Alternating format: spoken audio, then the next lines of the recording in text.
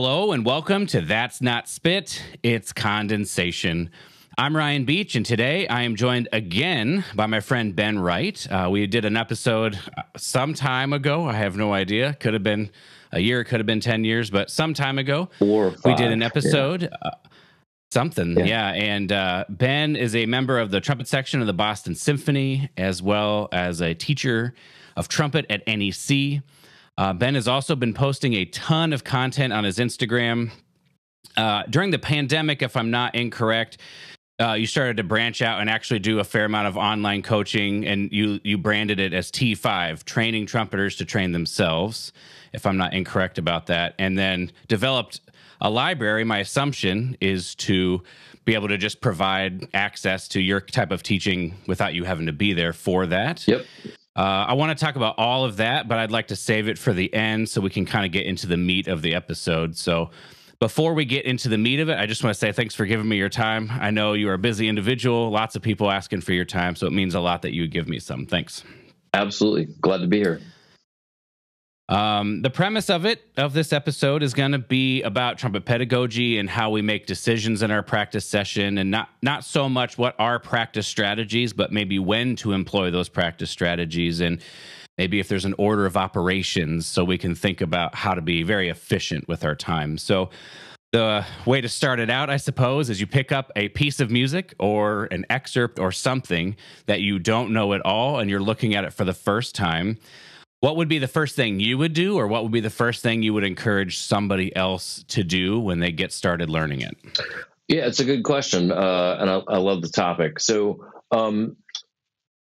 this, for me, most commonly happens when we're playing new music. So most of the time when I look at the Boston Symphony schedule, I see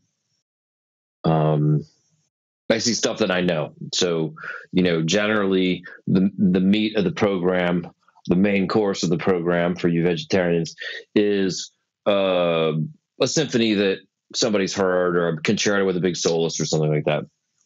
So then what I'm looking for is I'm looking for names like Thomas Addis. I'm looking for Augusta Reed Thomas. I'm looking for composers whose pieces I know tend to be kind of hard.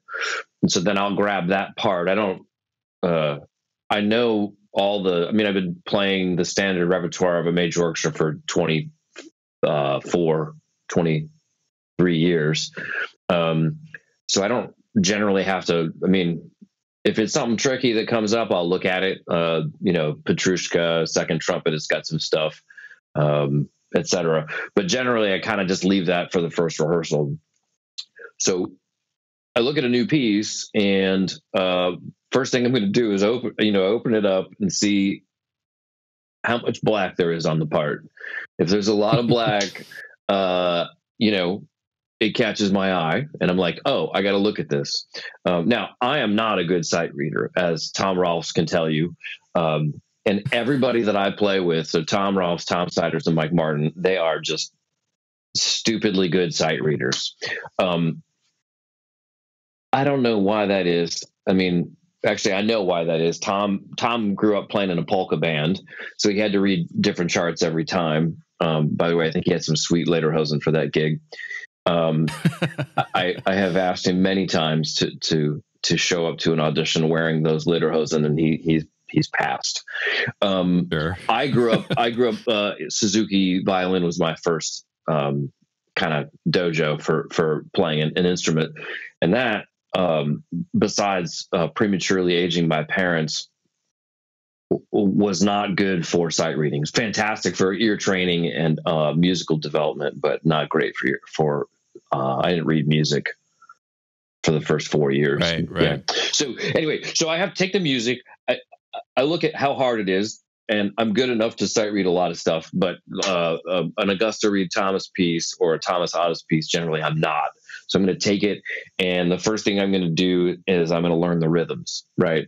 So I'm going to learn the rhythms. I'm going to look for difficult fingering passages. I'm going to look for other high notes. How in shape do I have to be to play this part? So Now, when I was younger, I'd be like, what is this guy talking about? He has to be in shape. Well, I mean, look, you get, I'm 48 years old. I have 14-year-old twins and a lovely wife, and I have a life outside of the orchestra. And so I have to make sure, okay, if we're going to play Thomas Addis Asila, which is plural for asylum and has some of the craziest trumpet parts I've ever seen, I got to be really ready. So the first thing I'm going to do is I'm going to look and I'm going to just see about the rhythms. And then I'm going to start practicing it. If it's fast and technical, I'm going to practice it slow and slurred, right? And I get the topography of the lick, whatever it is. If it's a series of, like, we play some Carlos Simon stuff recently, which is fun. And he likes to play around with kind of jazzy rhythms that are what's the word? Not native to my musical language. Sure. I would say that Tom Siders can swing really hard on the trumpet. I wouldn't say that I do that. I can follow him quite nicely, but it's not my regular thing. So I would spend a lot of time like learning the rhythms, because when it comes down to it, being practical, you don't want to play in the holes.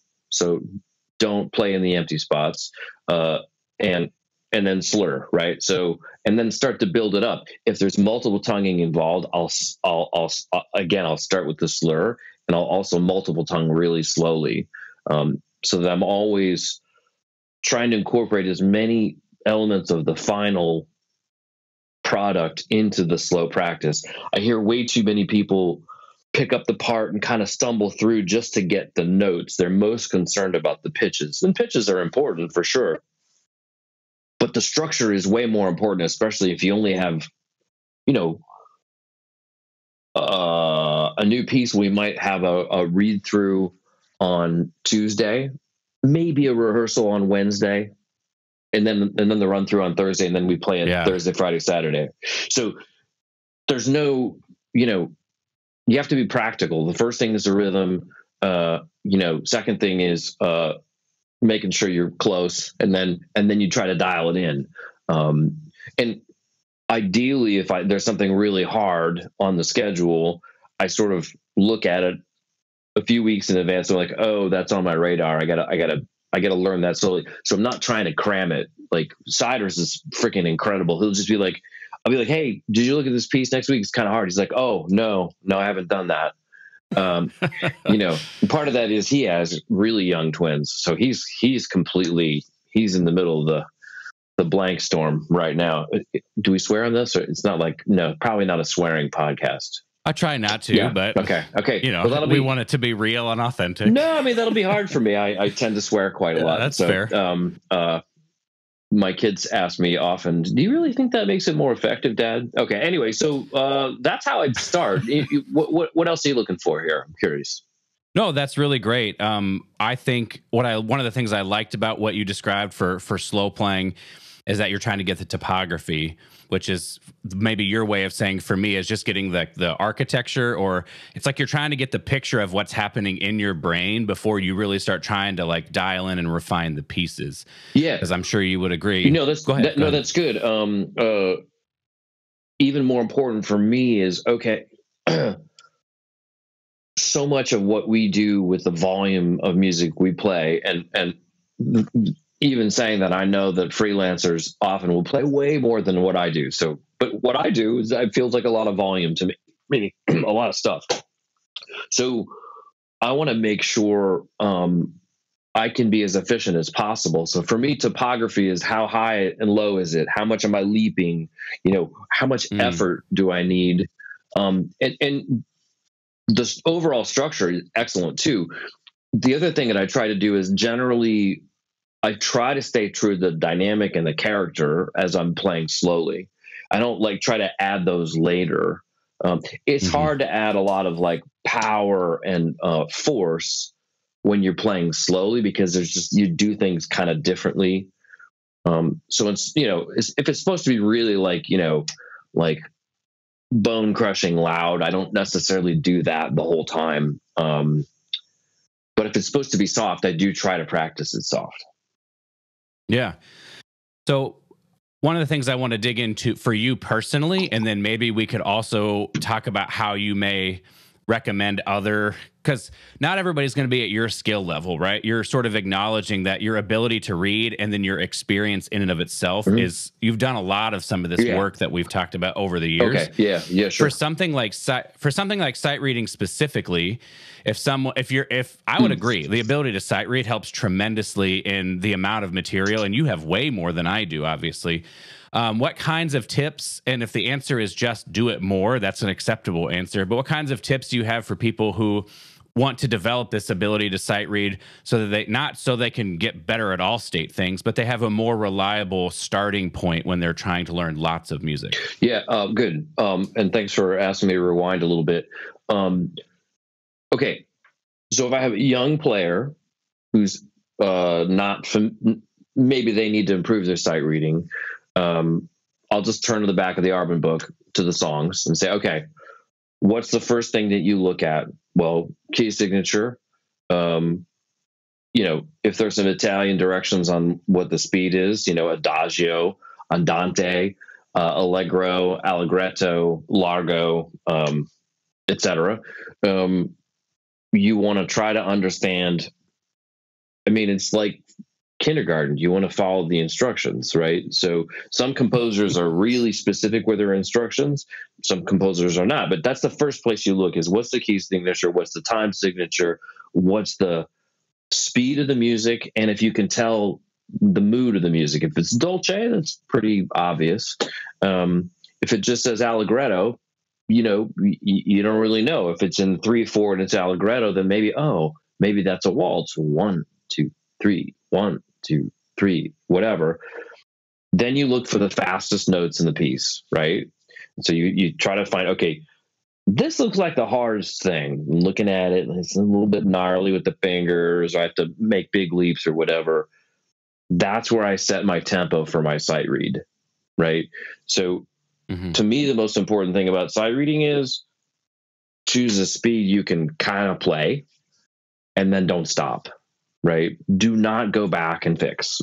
I think that's as much of a universal rule as you can find with sight reading, is just go through it. Be okay with missing notes. Be okay with missing rhythms. Try to keep whatever the tempo is. And Chris Gecker was one of my huge influence on my playing. I just studied with him for a summer, but he always like to associate a physical movement with a tempo. So, he would probably say, and I would agree with him, when you sight read, put the tempo in your feet, really, or tap your toe. Don't always do that, because then your colleagues will get annoyed with you and reach over. And I used to do that with, it's like, did I do that? Yeah. My first gig at the Kennedy Center, Tim White used to tap his foot all the time and be like, hey, cut it out. Once I had 10. Yeah. Anyway, so so I would say, like, that's the first thing. Figure out where the fastest bits are and choose your tempo from that. And don't be overly, I would say, if somebody's sight reading something, I'd rather hear them play it a little on the slow side correctly, or more correctly, than playing it too fast and stumbling through it, or stumbling through the whole thing. Yeah. And you would agree that spending time specifically trying to develop your sight reading abilities would be a valuable way to spend your time. Yeah. So my dad was like a lights out clarinet player. He's mostly retired now. He's a really great clarinet player. So I grew up in a musical house, and he taught at the local college and played in a quite fine regional orchestra. So I got a lot of advice growing up. And I knew I couldn't sight read my way out of a paper bag. I was just lost. Like, I would constantly ask my first teacher, Mr. Burson, could you play that for me? He'd be like, Benjamin, just this one time. He would always do it. Just this one time, but you really need to learn how to, read the music. And so, Dad came home one day and he had a stack of John Philip Sousa trumpet parts, because he, at one point, was the director of the wind ensemble at the university where he taught. And he's like, you need to read through one of these every day. And it was like awful, just awful. And I still have a hard time reading Sousa marches, which is ironic since I play in the Boston Pops and we do play some Sousa marches. But that was, yeah, I mean, if you need to develop a muscle, you need to exercise it. So yes, I would start, as a young player, start with a really basic etude book you're not, familiar with. Like if you don't have the Conconi book, you could read the basic Conconi etudes. What's the other one? There's a whole series of them. Whatever. It doesn't, just simple songs, relatively tonal, and then you progress. I mean, as you get more advanced and you get in college, maybe you go to conservatory, you start reading things that are not tonal, and that's when it becomes very challenging. I have students sing things a lot. Part of the reason for that being that the trumpet is not in tune the way it's built. Bud Herseth used to tell me that his trumpet was tuned at the factory. Sure. I played with him for his last year in Chicago, and I had lots of learning experiences like that.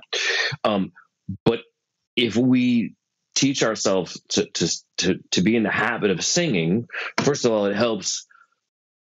It immediately, as a teacher, like if I ask a student to sing something, they're like, da, da, da, da, da, da, like they can't quite center on the pitches. Like, oh, okay, you need to spend some time on building up your ear training. And so you play a note on a piano and you sing it, and then you play that note on the piano, and then you play another note on the piano, and then you sing the two notes and you sing the leap, and then you start to develop sort of relative pitch so that you can play in tune with yourself.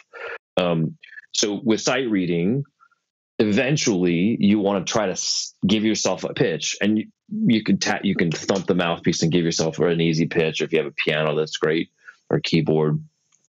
And then you try to sing from one pitch to another. I used to kind of play tricks with myself with I don't know, like maybe it's a bygone thing. I bet you had to do chores as a kid, right? You had chores at home? Oh, yeah. Yeah. Oh, yeah. So I remember like I would be like vacuuming the stairs, right? It's not a hardship. Everybody should do chores, but I'm like vacuuming the stairs, bored out of my mind, and like practicing singing fourths in my head, or practicing Clark, to get the fingerings right. So, yeah, you can get better at sight reading. I mean, both of my kids have perfect pitch. It's so annoying. So they can sight read anything. Like my son Ethan, when he was playing marimba, he could hear a movie theme and he would just go over. He would we saw Catch Me If You Can. He's like da da da dum, da da da dum, da da da da da da. Like he could just go do that. But wow, yeah, most people can't do that though, and I certainly can. So. Yeah, this is great, and I appreciate you sort of digging into sight reading, because it sounds like, again, to some greater extent, it's a big part of your ability to quickly learn music, and it's like sort of an unspoken part of your process almost, right? So then when you come to a piece of music that you don't know, there's sort of an amount that you're just not gonna have to worry about.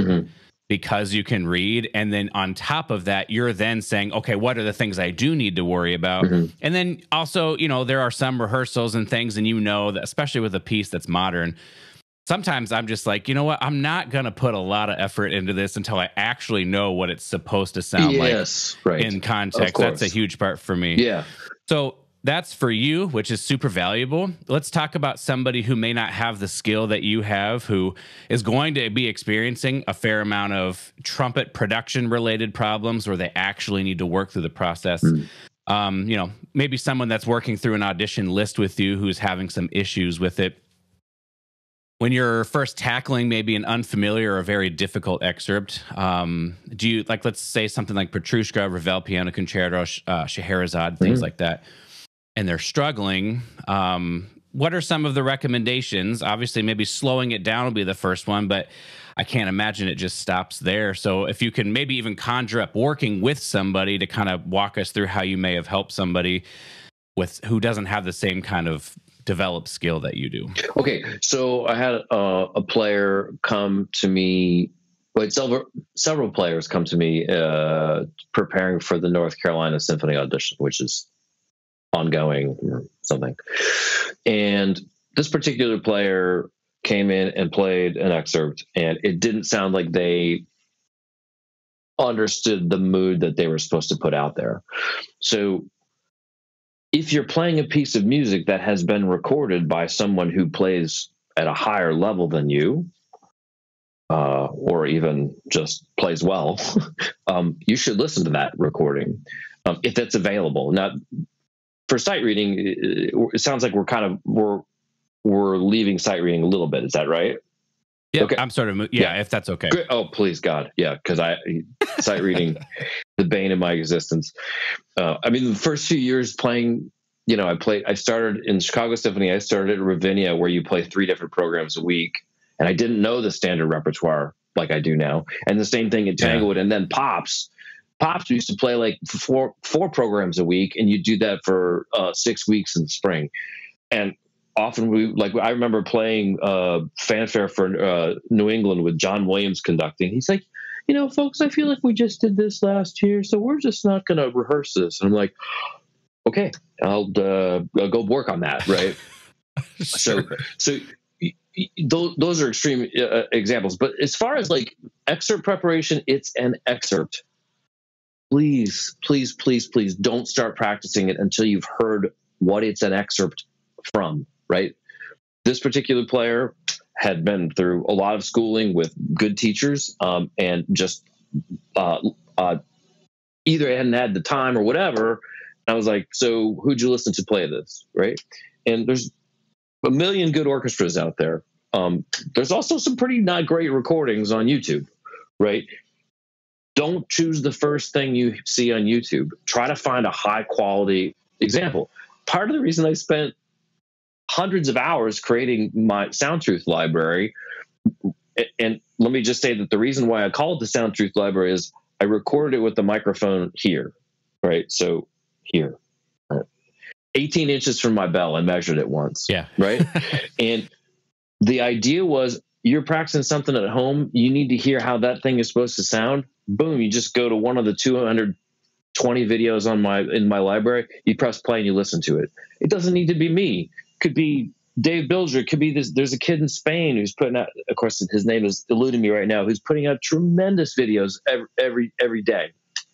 Could be, it could be you. It could be somebody on the West Coast, somebody in Asia. I don't care. If it's a very high quality example, then listen to it and imitate it, right? Until you can do it as well as that person, and then move on, right?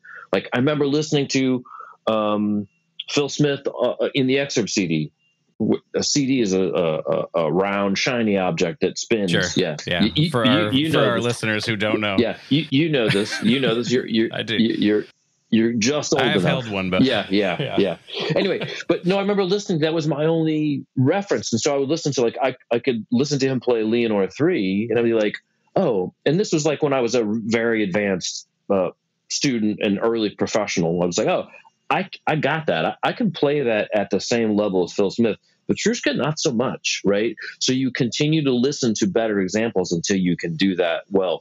And I feel like there's not enough see it throughness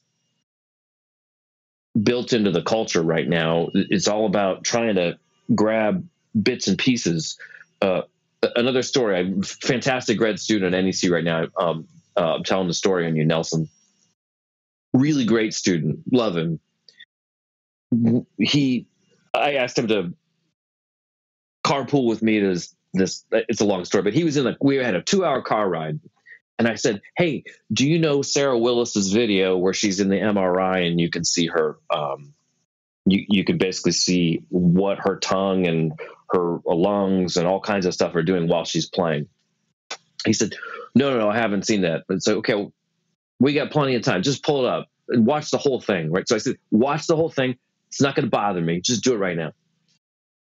I'm not kidding you. He pulled it up and watched 4 15-second sections and said, wow, that's really cool.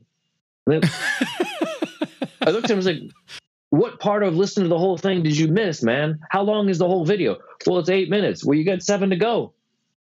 right? And this Wow, is a great student, right? So listen to it in context. Look at a score. If you can find a score, that'd be great. See how it fits in.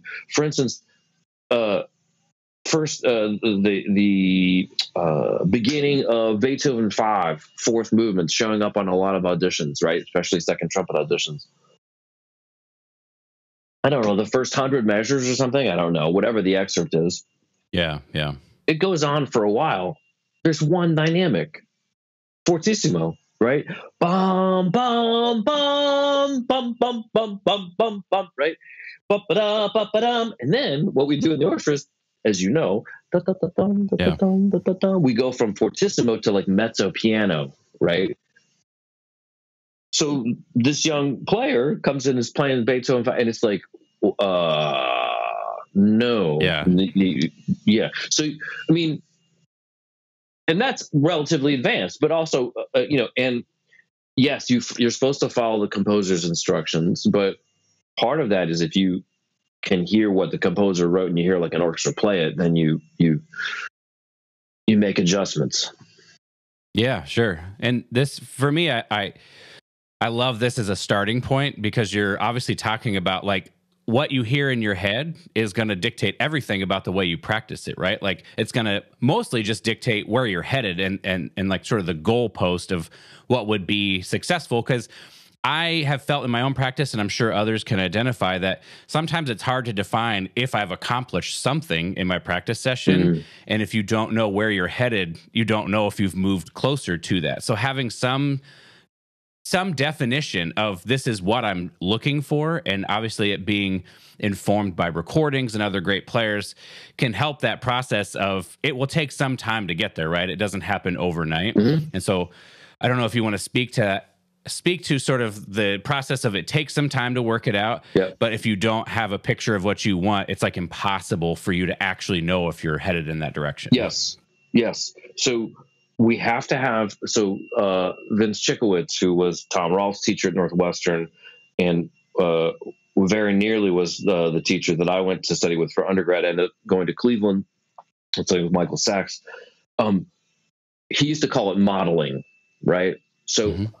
What you're doing is you're hearing the best possible example, and then you're modeling, right? So if you're going to learn Petrushka for the first time, first of all, enjoy yourself, right? It's awesome. It's also deceptively challenging. It's this very simple thing, and you have to play it on every audition you'll ever take for playing classical music ever. So listen to 10 different trumpet players play it, right? And now you can do that. It's so easy, right? It drives me crazy. People say, do you have a website? And I'm like, yeah. Do you know about Google?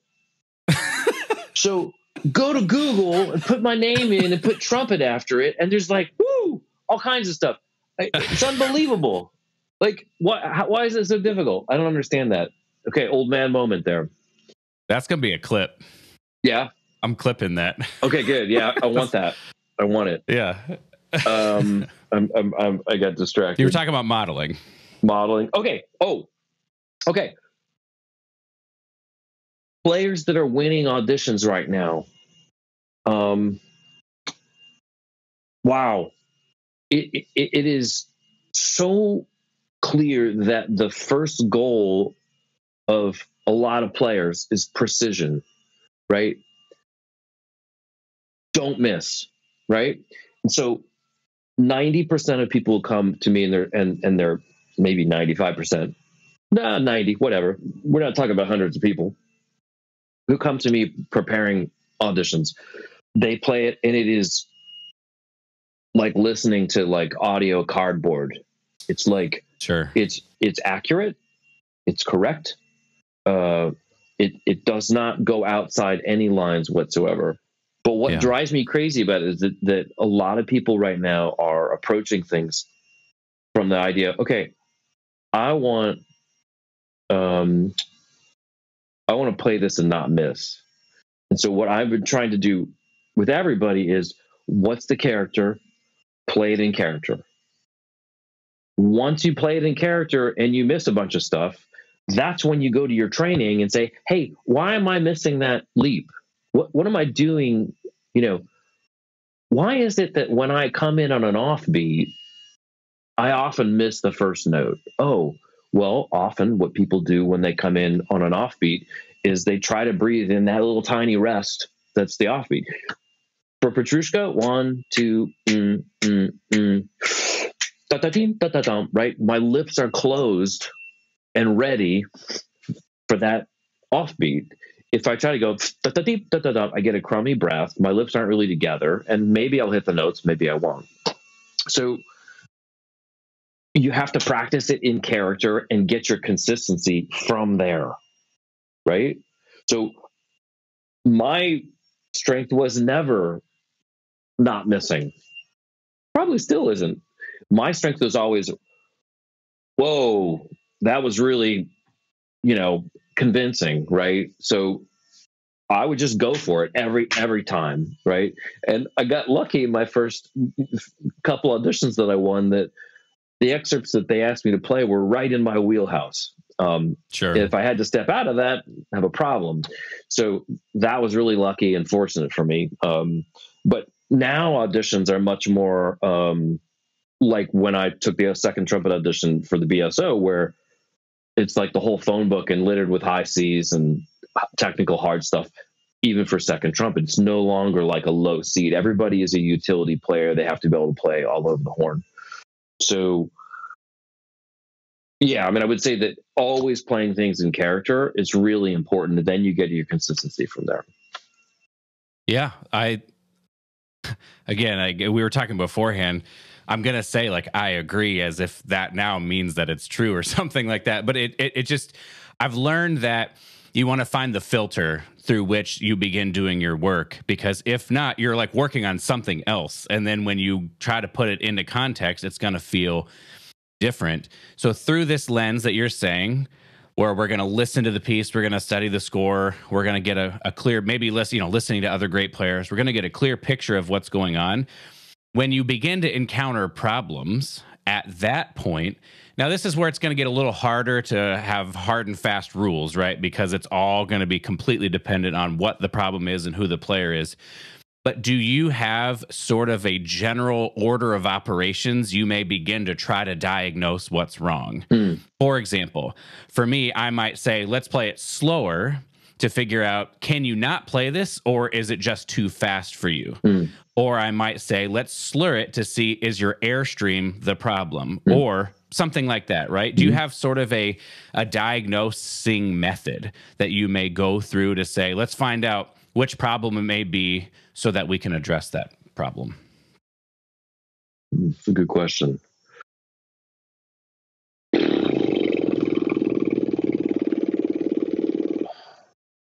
No, I don't have I don't want to call it pat method, or like, I don't want to say that's not the way to do it, right? But for me, everybody's different. And I remember when I got to know my wife, then girlfriend, and she would say, well, you have to teach the player where the player is, right? So somebody came in recently and said, I really want to advance around. And I'm listening. I'm like, well, maybe we could talk about a different goal, which is you want to play at the audition how you play, right? You want to achieve whatever your current level is, instead of reaching for some vague thing of, I want to advance. So I could have spent 45 minutes with this person on Petrushka, but this person wanted to work through the excerpt. So we just did kind of bits and pieces. And, with a player of more ability, I'm going to dig in way further, right? With less ability, I might work on the fundamentals of breathing. Like when you were a student at Tanglewood, I wouldn't have touched your fundamentals of breathing or your physical production or any of that stuff, partially because when you were a student there, I didn't know really much about that stuff. I've learned that recently. But there were certain things you did, like you would play too brawny and be like, well, hey, we can't have just one variety of trumpet, right? Yeah. So I think probably for me, what's the sound? What's the character? And then from there, you get all kinds of things. The sound is affected by the volume. The sound is, there's the character. If you're playing something that's got dotted eighths and sixteenths, and you're playing triplets instead of sixteenths, the character is not going to be right. If you play triplets in Shostakovich Five's March, it sounds happy. It's like tanks, rolling in. It's like it's not happy music. Somebody played Bordoni 2. It has in the middle 30-second notes. So be da da da da da da da da da. And they played ba da da da da da da da da da. In that case, the slower, rhythmically incorrect notes actually made it sound more laid back, like the mood is indicated. Mm-hmm. But that's not the deal. The composer wrote 30-second notes, so maybe they wanted you to learn how to do it that way. I don't know. I'm wandering at this point. No, it's okay. I'll tell you why I'm asking the question, and then maybe that can help. You can give some general comments. I think the reason I'm asking this question is, to some degree, we may all have a different definition of the word practice. And then we have some people who are very efficient practicers and some people who aren't. And so like I said, I understand it's difficult to answer the question that I'm asking, but I'm sort of looking for, if someone is in the practice room and they're stuck and they need to go about solving problems, is there some sort of loose order of operations they could follow that you would recommend to help them more effectively find the problems they're having? Does that question make sense? Yeah. So what's the first thing somebody hears when they hear you play? They hear your sound. Your sound. Right? Yeah. And then after you've played 2 notes, assuming that it's not 2 fermatas, they have some concept of the sound, right? So Schumann 2 is like not a great example of that, because you got 2 slow notes, but as soon as you hear da-da, da-da, ya da da da, that's the tempo. As soon as you play your 16th note, that's your tempo. So I would say, if you don't know, if you're sitting in a practice room and you're like, I just don't know how to make this better, obviously, based on things that I've been spouting quite a bit on Instagram, the first thing to do is to go listen to a good example. It just so happens I've got you covered.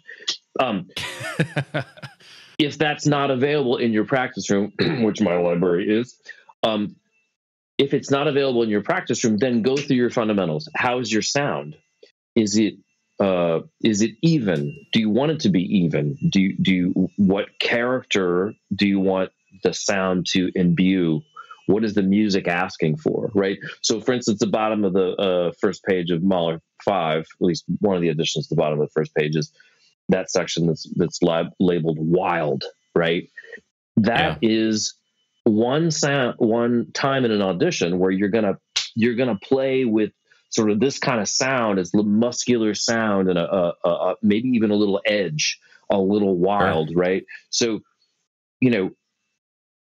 well, it takes a lot of strength to hold all that air back, right? So if you're blowing the seal and you can't get up to the notes or whatever, then that's a good indication. Okay, in my practice over the next week or 2, I need to add a little bit of loud playing. And so I think what people tend to do on the trumpet, where we make mistakes as trumpet players, is if trumpet playing is driving a car, it's like we drive the car like this. We overcorrect, right?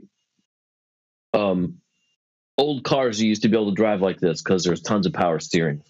My high school car, the 78 Monte Carlo, total piece of junk. I had to drive it like this to go straight. I digress.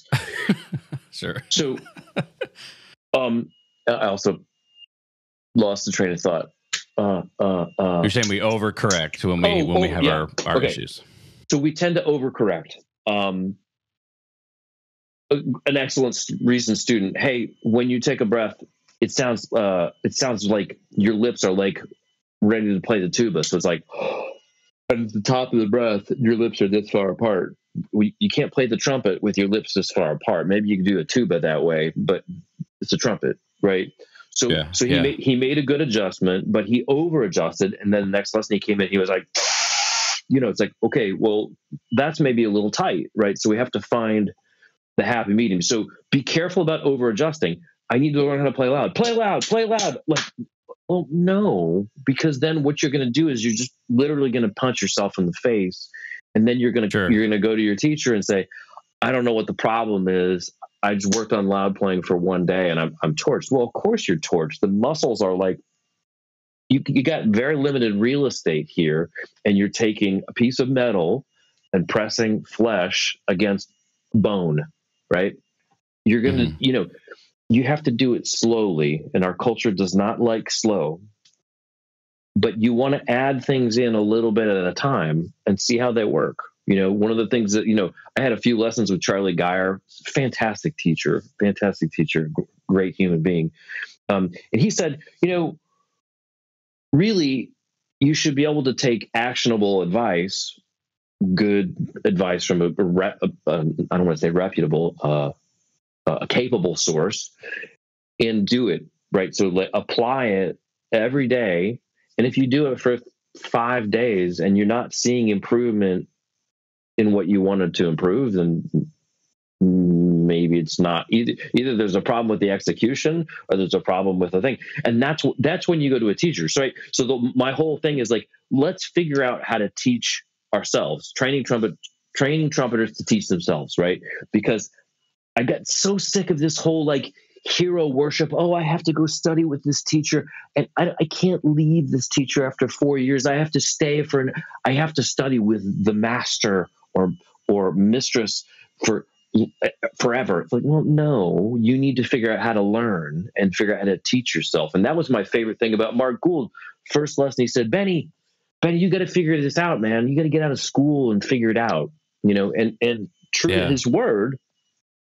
And that's not to say that, like, you shouldn't study with somebody for 6 years. Maybe it's great. I don't know. Elmer studied with me for 3.5 years and then moved to Tom Rolfs and studied with Tom for, I don't know, 2.5 years before he started winning auditions, or doing Elmer things. So it's good to cross-pollinate. The more you can get like good information from other people and kind of layer it in there, then you can kind of lay all that out on a table. And this is what I tell people, especially older players, like, hey, you got to lay that stuff out and figure out, okay, well, is that working? Is that habit serving me? Great book by James Clear, Atomic Habits. James Clear? Yep. Is it James Clear? Something Clear. Yeah, Atomic Habits. Make little changes, right? And then you get big results down the road, right? So we go back to Mahler 5. Wild isn't working, right? Okay, well, maybe you need some long tones for 5 minutes max per day. And you add it in there, and then you start to develop the whatever strength you need to funnel all that air through the right size hole to get the airspeed to make it work. So, but if you do too much too soon, you get injured, and then well, you begin to tell yourself a story that I can't do that, or that's not for me, which is like a whole problem in of itself. That no, it's not that you can't do it; it's that you approached it not in a way that would serve you.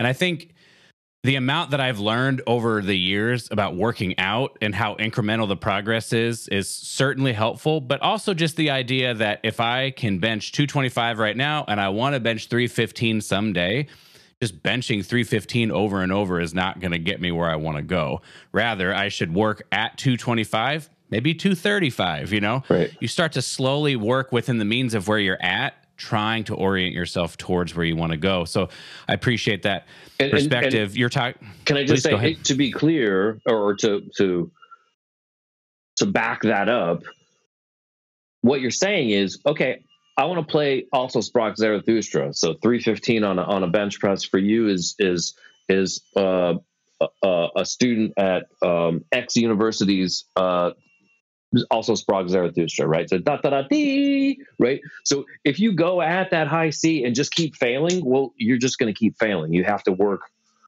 You have to start where you can kind of do it, and then start to move that line a little bit. Yeah. Sorry. Go ahead.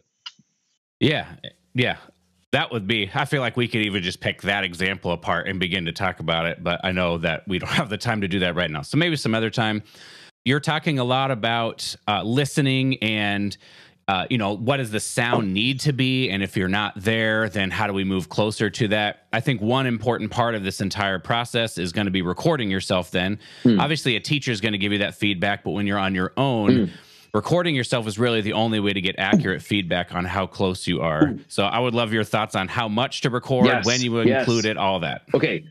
I ask my students to record every lesson so they can listen when they do things that work. Yes, they can listen to me play stuff, and often that's helpful. But people come in with an iPhone, right? So they come in with an iPhone. And what does an iPhone cost? Well, your parents pay for it. That's great.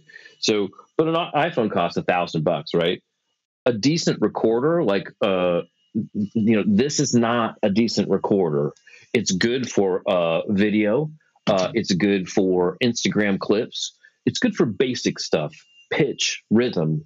It's not good for volume. You can't really hear much of a phrase through an iPhone unless you've got some sort of aftermarket technology, which most people don't. So get something. You can get a plug-in microphone for an iPhone, and it's better than an iPhone, right? Exactly. You can get a flash recorder from Zoom or Tascam, or I'm not up on all the different companies now, but $150, $200, for something that's pretty actually good, and you're going to need it all over the place. So yes, you should record yourself. I don't recommend it for more than once a week, and the reason is you need time to practice stuff to improve. And so if you play something, and let's say you had a little bit too much extra, kung pao beef for dinner, and your lip is a little fried from the spice, and then you go and practice something and it sounds bad, and you record yourself like, oh, I'm not getting better, I'm regressing. Sure. That's not useful. So practice something for a week, record it, listen to it, evaluate. If you don't know what to do, that's when you go to see a teacher. If you're studying with a teacher, you go to see the teacher regardless. But if you're not, and you're out on your own, that's how you get better. Play something. Okay, I'm working on an audition. I'm gonna play Cinderella. So I'm gonna play it how I play it the first time, then we'll record it. And then I listen back, and I'm like, oh, I need to work on X, Y, and Z. So for a week, 10 days, I work on X, Y, and Z, and then I record. I record it again, and then I see if I've moved the sticks. Little football reference there. Have I moved the sticks? Am I any closer to a first down? Usually you will be. But then it's like whack-a-mole. Maybe one thing is better, but the rhythm is not good, or, whatever. Maybe you don't know. Well, then you send the clip to somebody who does, right? Compare. I mean, that's the whole thing with my library. Listen to me play Petrushka, then play it. Listen to your recording, then listen to my recording. Is it as good as mine? No, then keep practicing, right? Just sure. In that way, it's relatively simple. It's not simple to play the trumpet. It's not easy to play the trumpet.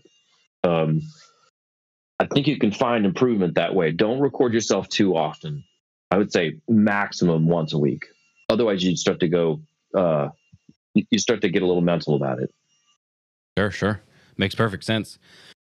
If you're okay with this, I'd like to try to recap some of what you talked about into some version of an actionable plan. And then I would love to sort of, you've certainly talked about the T5 and the library and things throughout, but if you want to kind of give like an elevator pitch, so to speak, so we kind of get the full picture of what it's all about, I'd love for that. And then we can end. I know you don't have much more time here. So we talked about you and how you would approach something in the orchestra. The first thing you're going to do is you're going to look through the season schedule to find things of composers that you recognize that are hard, or maybe pick up music of composers you don't recognize and open it up and just look, is this going to be something that is going to be beyond my ability to sight read it?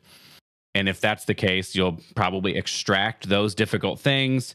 You're going to play things slower and you're going to play it slurred so that you can figure out more or less how to navigate it. How do I get up to this higher note? How do I use my air? How do I want to play these lower notes?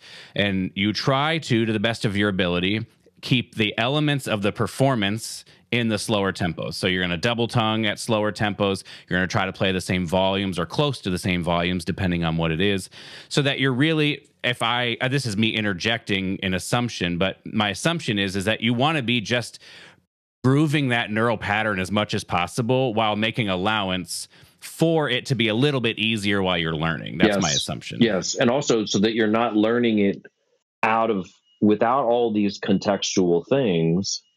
You practicing something slow that's multiple tongue, then you're single tonguing. You're practicing. You're on to talk about neural pathway. You're on the wrong path.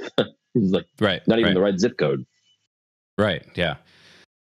That could be a whole episode too, obviously. I have a lot of thoughts on that. And then we talked a little bit about sight reading too, because again, it's sort of an implied, or I don't want to say unspoken because you obviously addressed it, but somewhat of an unspoken part of your process, that the amount of your ability to sight read that you've developed plus the experience that you have is part of how you're able to digest and read music. And if somebody doesn't have those skills developed or the same kind of experience you do, then they're going to maybe turn to some of the art of phrasing and the arbin, and you're going to start looking at key signature, the Italian words, just trying to figure out what are the instructions so that I understand what style, what sound, what tempo. But specifically related to tempo, you're also going to try to find among the more difficult parts and use that as your reference for specifically sight reading, not necessarily for a performance, because you would be able to work it up to whatever tempo you wanted. And then you want to, you talked about needing to just practice. You talked about the Sousa marches and needing to just practice sight reading. And if someone doesn't have access to that, again, starting with easy arbin or concone, Getchels would probably be pretty solid. Getchel, that's the series. Yes, Getchel, very good. Yeah. There's a book I worked out of by his last name is LaCour, and they're very short etudes, and I use them as sort of a progressive, or my teacher used them as a progressive way to see different rhythms and different difficult things. But originally it's a sight reading book. You just read through and it gets progressively more difficult. So something like that. And then we moved into talking about how you might, if you're someone who does not have the same kind of developed skill, the same kind of mental representation you do that guides things. As a sidebar, I taught on Monday at the school that I teach at, and I ended up spending a fair amount of time talking about developing the sound in your head. And it was interesting because I was using sort of visualization to do it. Like, I want you to close your eyes and like really try to hear the sound really loud. And as I was explaining it to them, it was like I could hear my own sound while I was talking. It's like that imprinted. And so that's kind of the direction we're trying to head in with listening and score study. Is you don't want to just know how it goes. You want it to be like imprinted inside of you, that it's just what comes out of your bell is what's inside of you. So spending a fair amount of time making sure you understand the context, what sound you're going after, and just what elements, maybe what technical elements like articulation, volume, things like that will contribute to the thing you're trying to do. And then you're basically using recordings of people, whether it's through an actual recording or maybe like a Phil Smith or your library, to compare and contrast and continue to ask, well, I've certainly gotten better, but what other things can I do? You need to record yourself, but from your perspective, because obviously everyone's got a different opinion about recording, but for you, not recording yourself too often, once per week maximum, to make sure that you are allowing time to actually improve. And I think beyond that, the only other thing I feel like you said that I really liked is that you were saying when you're learning Petrushka for the first time, enjoy it. It's going to be something that's going to live with you. And I think in general, it's a cool way to see it, that when we pick up new music, it's this opportunity to like explore something we don't know versus I now have to learn this thing, and that's going to be hard. So I appreciate that perspective. If you have any closing thoughts, that's fine. But if not, I would love for you to have an opportunity just to talk about why you started T5, kind of where it's at right now, and then your Sound Truth library. Yeah, so I think it's an excellent summation. And I love what you're doing, because you're trying to trying to get people, give them more information, right? So I started T5 during the pandemic because my kids weren't vaccinated and I was home for, I don't know, many months. And also, it was a time in my life that the first time in my life in many years that I had time to practice. I did things like I read Thus Spake Arnold Jacobs, right? Because I've been playing with Tom Rolfs, who actually studied with Arnold Jacobs at Northwestern, but I never had a lesson with Arnold Jacobs. I didn't understand his concepts. So it was kind of fun. I read a book. It's a pretty boring book. It is dry. It is bone dry. But it was really interesting, and it really informed some of the stuff I've been hearing Tom play or say, the stuff that I heard Tom say, and then also the things that he does when he's playing. So also it gave me time to sort of integrate Alexander technique, which, by the way, is a huge amount of what Arnold Jacobs taught. If you don't know Alexander technique, everybody should check it out. The Reader's Digest description of that is how to use your body the way it was intended to be used, to be more efficient with your physical self. There's a lot of psychology that goes into it too. It's fantastic. It's definitely changed my life, and I feel like the changes it's made in my trumpet playing will allow me to play for as long as I want. So, which is really pretty cool, right? Because I was having trouble with physical breakdown, overuse. I didn't get into any kind of dystonia, but like that might have been on the menu eventually for me. And so what I learned, I wanted to share with students, and I got really comfortable teaching online. I'm still incredibly comfortable teaching if the student has even $100 microphone and a decent webcam, meaning also $100 webcam. I don't need a decent webcam. I just need a decent microphone and good internet speed. I can help anybody get better. I'm doing a lot less of that now, and I'm focusing on, so I spent hundreds of hours creating this library because what I wanted to be able to do was, hey, you need a little work on your multiple tonguing. So there's 3 videos covering my favorite exercises in Arbin, for instance. There's a whole fundamental section covering Arbin, Schlossberg, Clark, and it's not one big video, it's separate videos, right? So you just go through and it goes through the book. Hey, here's page whatever. This is how I play at page 18 in the Arbin book. This is why I do it this way, and this is what it sounds like. By the way, this is what it sounds like, and this is really important for me, in the room where I'm sitting. So in the room where you're sitting, in your practice room, just imitate this sound, right? So there's all kinds of great recordings of the world's best players playing in these boomy concert halls by themselves. Well, that's great. And I spent a lot of time imitating my teachers, predominantly Mike Sachs, because he's who I studied with undergraduate. And I would imitate what I heard in Severance Hall, sitting in the back. And that's not what you should be imitating. You have to imitate what you hear in the room, because that's what we're really doing on stage. So that's why I called it Sound Truth Library. It's the sound we actually make on stage. It's smaller, it's more compact, it's tonguier. You hear more stuff in a smaller room. So that's important to me, right? And what I see with my students is when they really use it well, and by that I mean, hey, go work on multiple tonguing, check out this video for the week, they come back, and it's much better than if they just heard me do it once in the lesson, right? So I don't want people sitting in a lesson or in a practice room banging their head against the wall. Why do that, right? So here's this library with 200 videos. You can listen to fundamentals, you can listen to excerpts. There's a very large section of things where you play along with me. Do you not know how to play in the classical style? Like the huge proportion of even really good trumpet players, young trumpet players, Beethoven, Brahms, you can play along with me playing Brahms 2, Beethoven 5, later pieces, Tillon-Spiegel, Shostakovich 5. You can take any part and you just play along with it, right? So you get the style, right? It's pretty cool. Is it as good as sitting in the room with me or some other teacher who has a job like me or plays like me or whatever.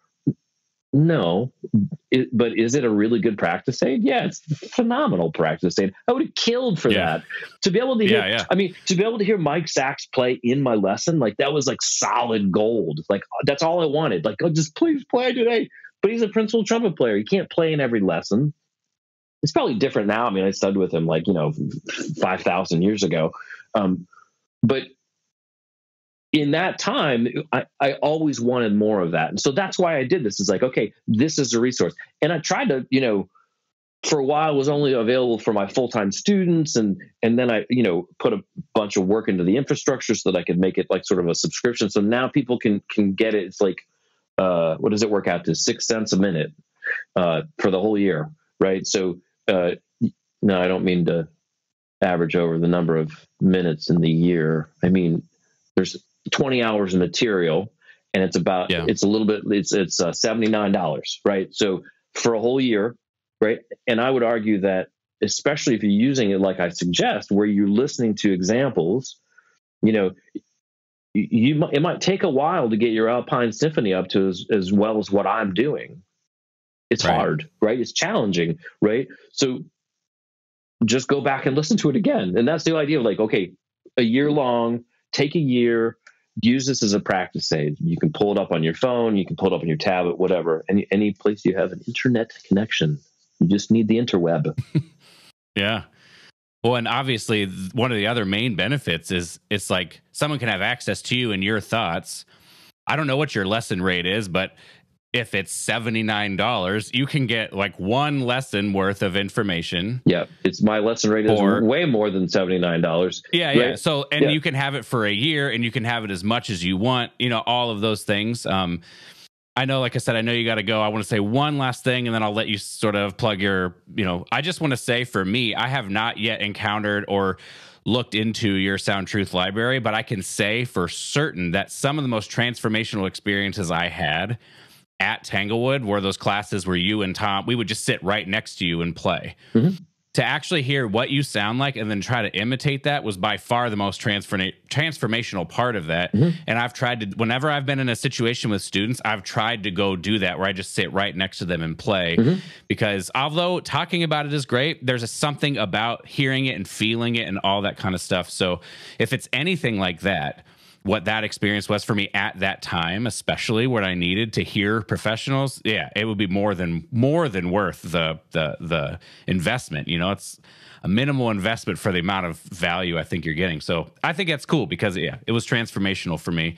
People can go check it out. Also, those types of things on YouTube or YouTube that have those Tanglewood classes. So that's probably what it's like. In fact, I think you're in that video, aren't you? I know. Yeah. My favorite part of that video is that someone commented and said, that fat guy sounds better than the pros, talking about me. And then somebody else commented and said, that fat guy is a pro. And I was like, hold on just a second. Yeah. I'm more concerned about this fat guy part, but no one seemed to. Hey, we don't say that anymore. That's not okay. Yeah. Yeah, it's beautiful. Anyway, if you want to plug your Instagram, website, all that kind of stuff so people know where to find you, I'd love to. Yeah, it's pretty simple. It's Ben Wright Trumpet. Go to the Google. You can go to the website called Google and put in Ben Wright Trumpet, and you'll come up with the links. I've got a bunch of free stuff on YouTube. There's a tour on my website, which is benwrighttrumpet.com. It's called the Sound Truth Library. It's right there on the page. Just click on it, and there's a tour of what's in there. A description of what I hope it will be and how it will help people. And actually, I try to do. When I'm on vacation from the orchestra, I try to post more on Instagram, just like simple, little helpful things. I'm on a breathing kick right now. I'm interested in things I don't know about, right? So I would say, be curious, read a book, listen to something you're not used to listening to.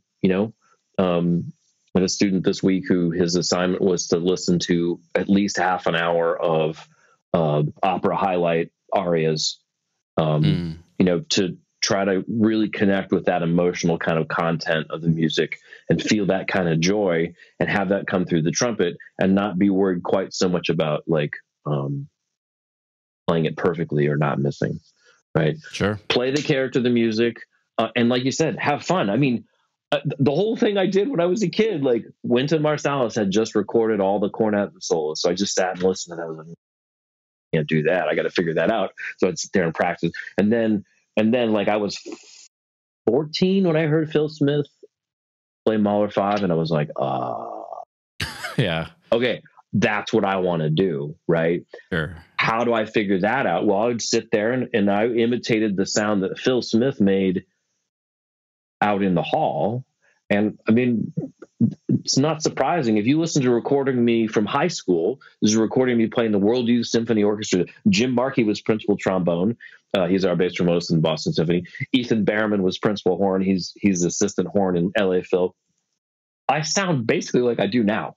And this was my junior year in high school. Like, it's the same sound concept. It hasn't really changed that much, right? So develop your sound concept. Listen to the best players possible. It doesn't have to be me. It doesn't have to be whatever. Like, listen to your teacher, right? Listen to the best examples possible and just imitate. Yeah. Yeah. Well, thank you for your time, and the conversation was very rich for me, and I really appreciate it. I hope people listening got a lot out of it. I also want to thank Brandon Jochum for his work on mastering this episode of the podcast. You can check Brandon out at epiphanyrecordingstudio.com. And I want to thank you for listening to this episode. I hope you enjoyed it, and we'll see you in the next one.